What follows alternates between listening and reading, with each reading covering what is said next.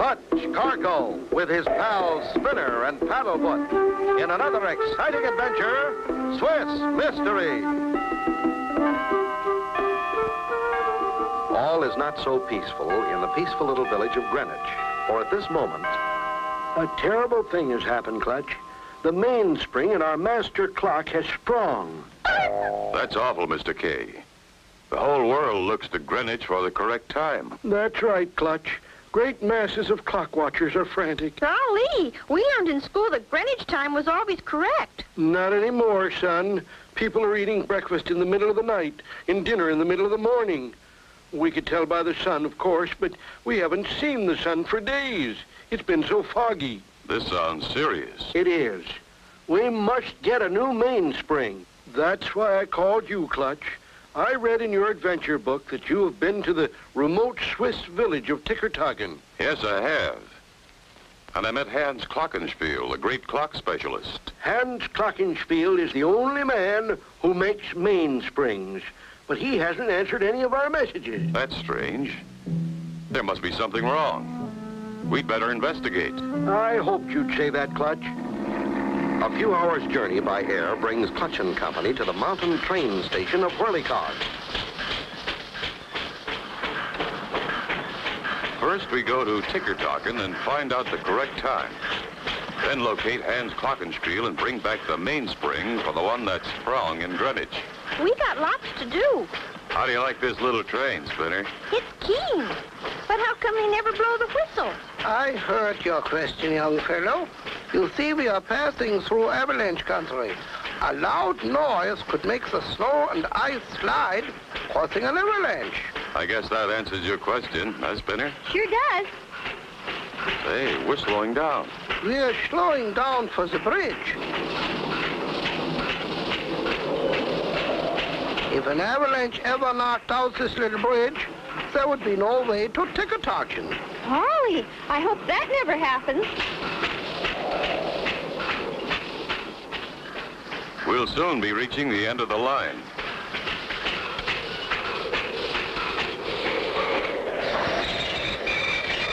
From here on, you go on skis. Oh, boy! I'll call and let them know you're coming.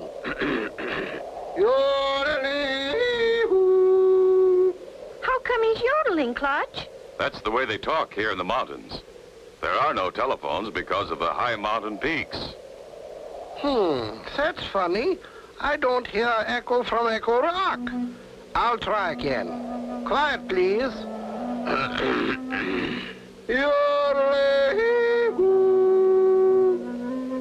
Awfully quiet down there. Something's wrong. Something's really wrong when Echo Rock doesn't echo.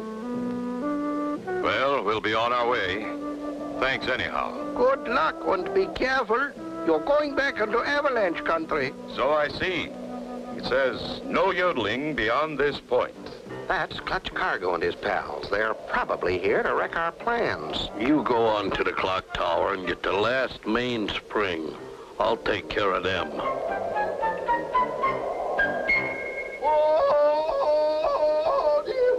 Oh, no. Yodeling at this altitude. Clutch! Somebody started an avalanche! How will Clutch and Company escape being buried alive? Be sure to tune in for the next exciting episode with Clutch Cargo.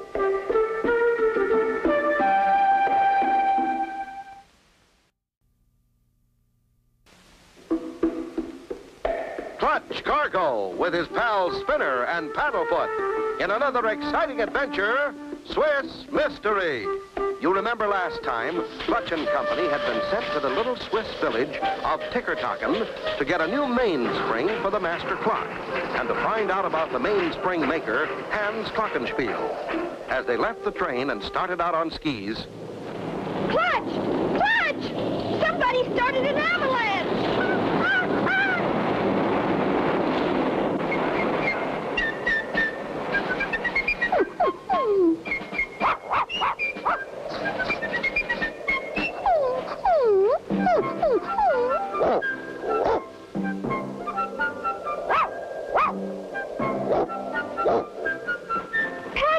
You found us. You found a friend, too. That avalanche sure buried us.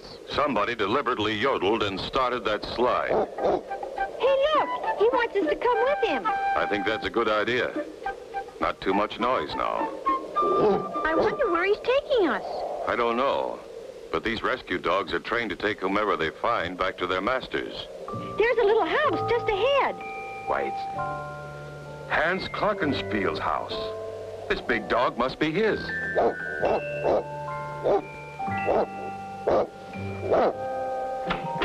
Hello. Well, my old friend Clutch Cargo. Why didn't you tell me you were coming? We tried, but Echo Rock wouldn't echo. You know, I thought that was funny. Every day I used to talk to the conductor of the little train.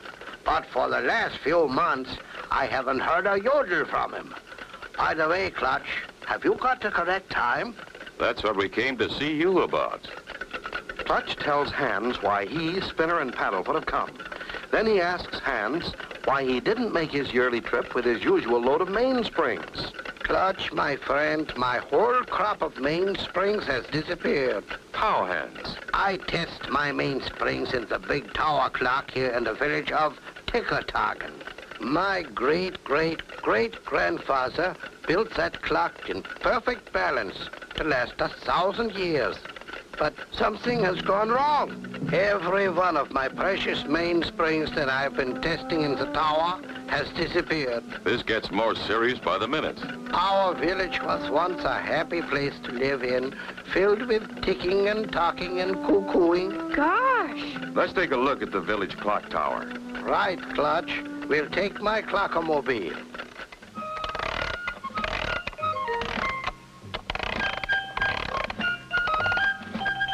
This is the only thing I have left that runs correctly. I built it out of clock parts. So far, its mainspring hasn't sprung.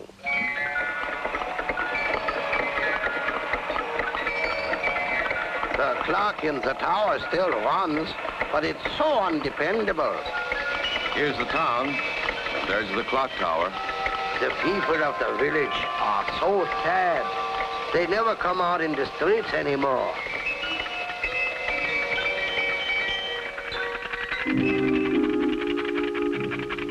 What's that? Oh, that's one of the wooden figures who strikes the time. Golly, I thought it was a person at first. It sure looked real. The wood carver who made those figures was a genius. Do you think that figure in the clock could be real? Be sure to tune in for the next exciting episode with Clutch Cargo.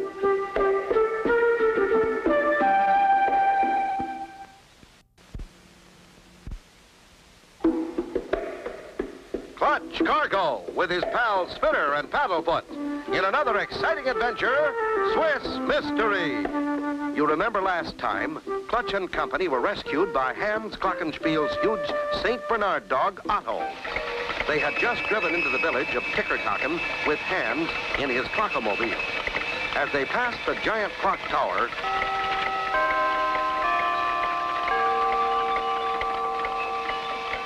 The wood carver who made those figures was a genius. Golly, I thought it was a person at first. It sure looked real.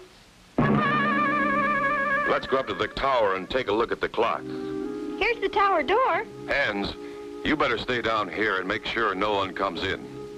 You stay with Hans, Paddlefoot. Golly, Clutch, it won't open. Won't open? Why, that is ridiculous. That door is never locked. Maybe so, Hans, but it just won't open. You'll have to break the lock, Clutch.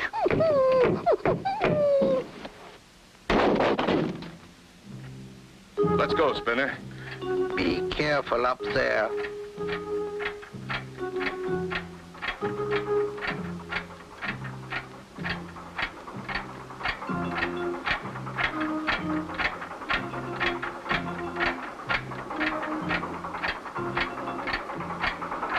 This must be the clock room.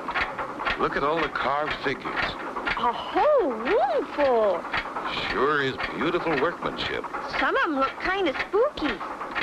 What makes them go, Clutch? It works like a giant cuckoo clock. There's the clock works, or motor, over there. Those big wheels control all the figures.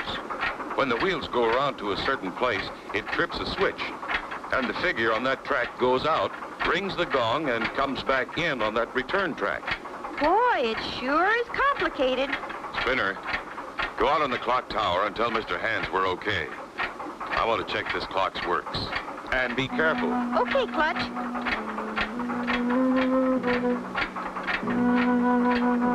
Doesn't seem to be anything wrong with that machinery. Right behind him stalks a sinister, doll-like figure.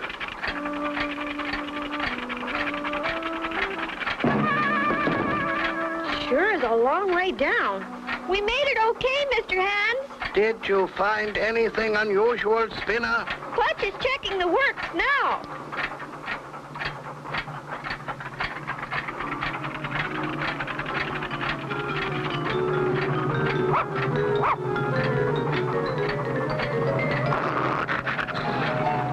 Spinner, look out! The doll... Clutch, save me! Help!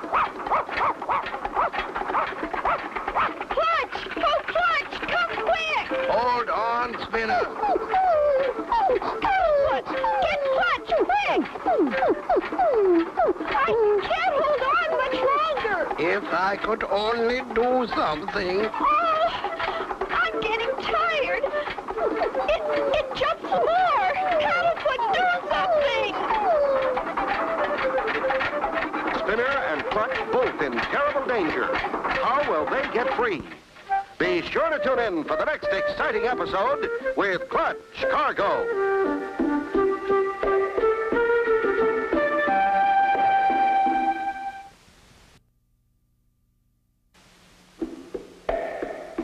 Clutch Cargo with his pals Spinner and Paddlefoot in another exciting adventure, Swiss Mystery. You remember last time, Clutch and company with Hans Glockenspiel were looking over the old clock tower in the village of Tickertocken. Suddenly, Clutch was slugged from behind. At almost the same time, Spinner was pushed from the clock tower. Oh, I'm getting tired. Paddlefoot, do something! Hold on, Spinner.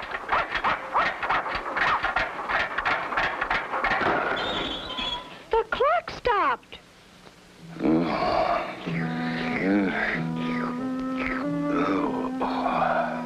What happened? Paddlefoot. Okay, boy, I'm coming. Hurry, Clutch, I'm slipping. Hang on, Spinner. I'll get a rope. Oh, hurry, Clutch. Hold on, Spinner. Spinner, I'm lowering a rope. Put your legs through the double loops before you let go. Oh, thank goodness.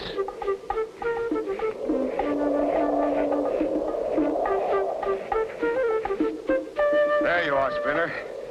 That was a close call. Paddlefoot, you saved our lives.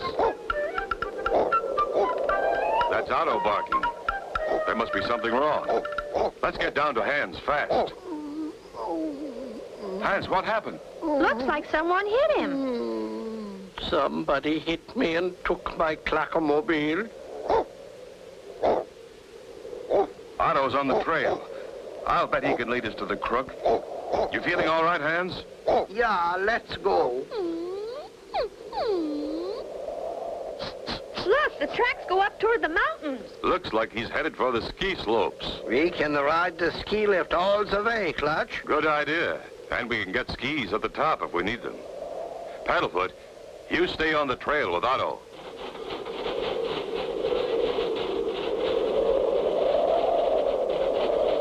Boy, this is fun. Sure get a good view from up here. Keep a lookout for the clockamobile. There's Paddlefoot and Otto down there. They look like they're on the trail. There's our man. And your clockamobile, Hans. Why, I know him. That's Fritz. He was my assistant once. So that's our time thief. I think he sees us. Uh-oh, that's Cargo and his pals. They won't catch me. He's speeding up. He must have recognized us. The dogs are slowing down in the snow. Any idea where he's going, Hans? There's a ski shack a couple of miles farther. He's probably going there. He's almost to the top of that first mountain, Clutch. I wish we could make this thing go faster.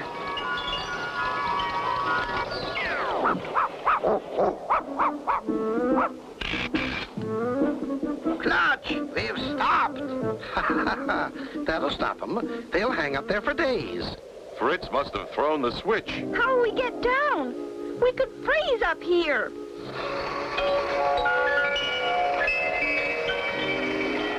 Fritz is driving off. Could be days before they find us. No one comes up here during avalanche season. Trapped in midair on a ski lift and no way to get down. Be sure to tune in for the next exciting episode with Clutch Cargo.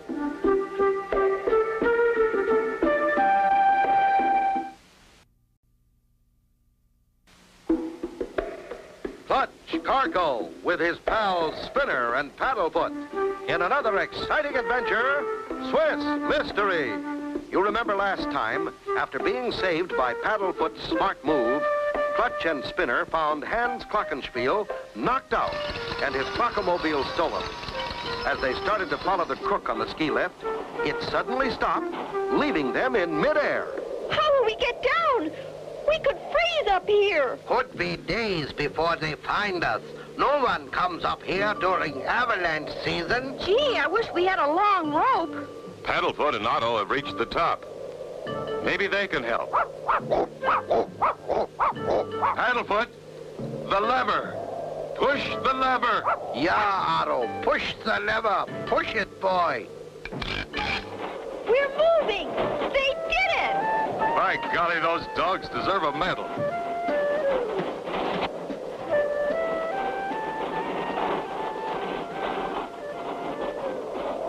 Good boy, Otto. Thanks, Paddlefoot. We better get on Fritz's trail. Where are the skis, Hans? They're in the hut, Clutch. I'll hook Otto to the sleigh. I'm a little too old for skiing. Oh, oh.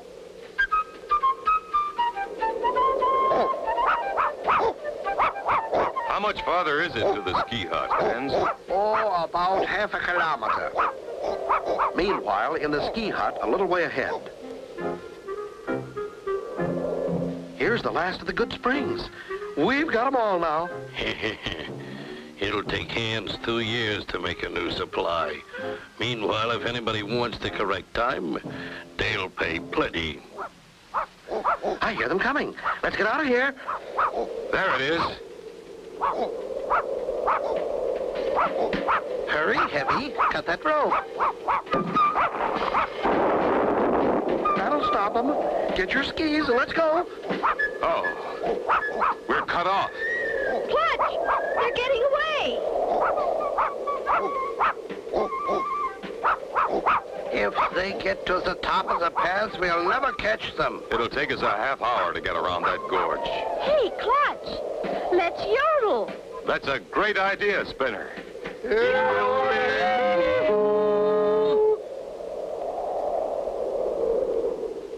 It didn't work.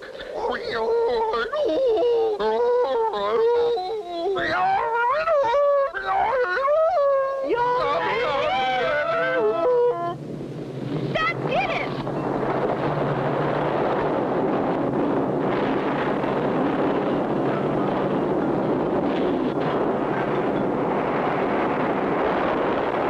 It got him.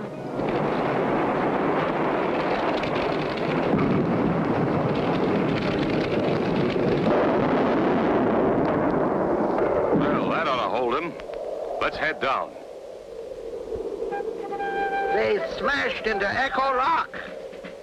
Here are your main springs, Hans. Good as new. I can't thank you enough, Clutch boy. You are probably the world's greatest time saver. It couldn't have been done without your help, Hans. Now everybody can tell the time of day. Hey, look. Echo Rock has been soundproofed. Huh? That's how they cut off our communications. Now Echo Rock will echo again.